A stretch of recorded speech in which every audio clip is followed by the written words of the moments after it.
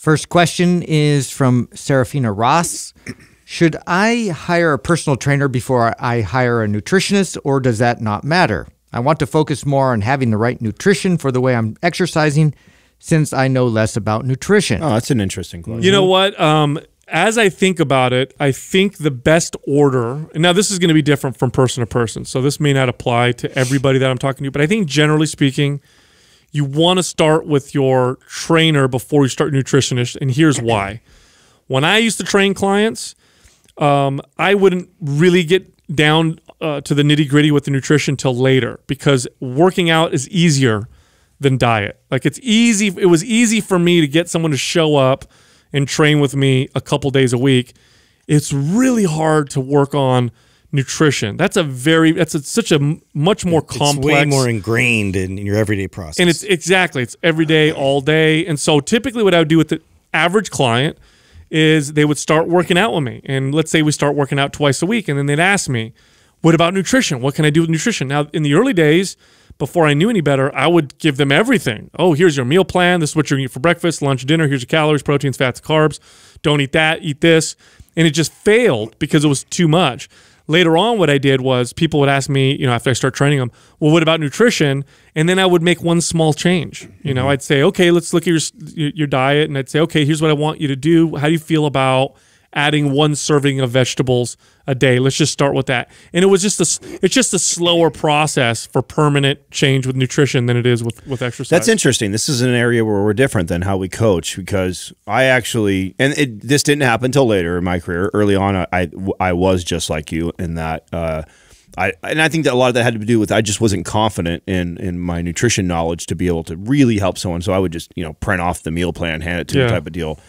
But later, as I got more experience, I realized how important the nutrition was to the results of this client would have. Like, I knew if I programmed right and I trained them good, I could get anybody, especially if they weren't training properly, to see some results. But I realized quickly that, boy, if I got them to dial their nutrition in with that, the results were unbelievable. And it's like I could show them a lot in a short amount of time if I was able to really dial the nutrition. So I actually I got to a point where I wouldn't take you as a client until you had done your due diligence of tracking your food and stuff. So if you came to me and said, hey, I want to pay you to train me, this and that, I'd say, okay, before we even train, I want you to do this, this, and this. Like, you need to start tracking, you need to look at all these things, you need to bring that to me.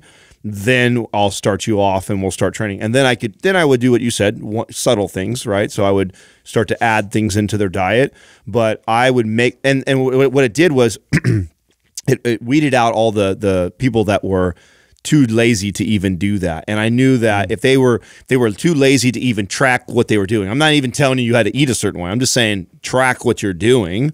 Then I knew they were going to be lazy about everything else I taught them if they couldn't do that.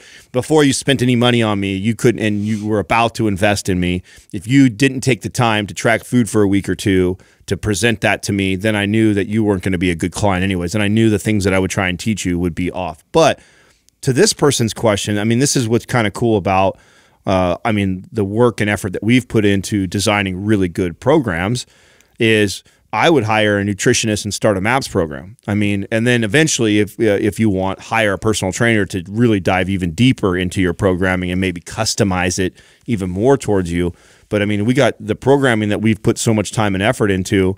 I think you could pair that with a great nutritionist and see phenomenal results right out the gate. That would be my suggestion. Yeah, I was a little more like Sal. I totally agree and understand where you're coming from with that in terms of the priorities of understanding like where you're at, especially the tracking part, so you can bring that information in and then we can have that to refer to. I think that's a huge part of it. So I would highlight that with my clients, and like, at least I want to know like your patterns. We wouldn't necessarily change anything right away.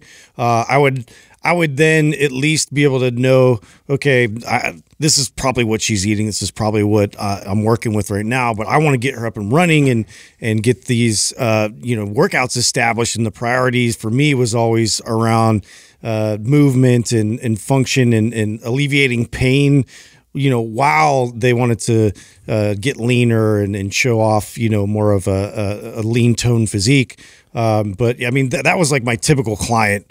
But definitely like getting the workouts established and being able to address all those things was just something that is obviously it could have been more my wheelhouse because like nutrition came a bit later for me. But something that I still to this day I'll just slowly integrate nutrition advice, and then that way we can just work on one thing at a time because it is so ingrained in their everyday process. You know where this really started for me was with my family.